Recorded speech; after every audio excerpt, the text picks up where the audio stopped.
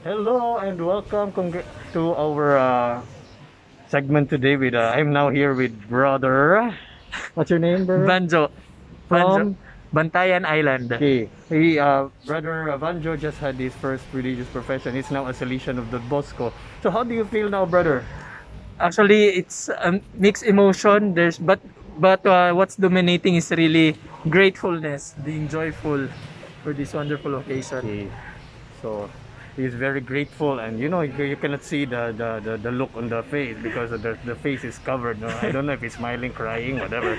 But for sure, he's very happy. No, with all with this grace that he has received. What is your message now for young people, especially for those who are discerning or who would like to are discerning in their vocation in life? Yeah, for me, my personal message to those young people who really felt that call to become, to offer themselves to God as either religious or priest, consecrated person.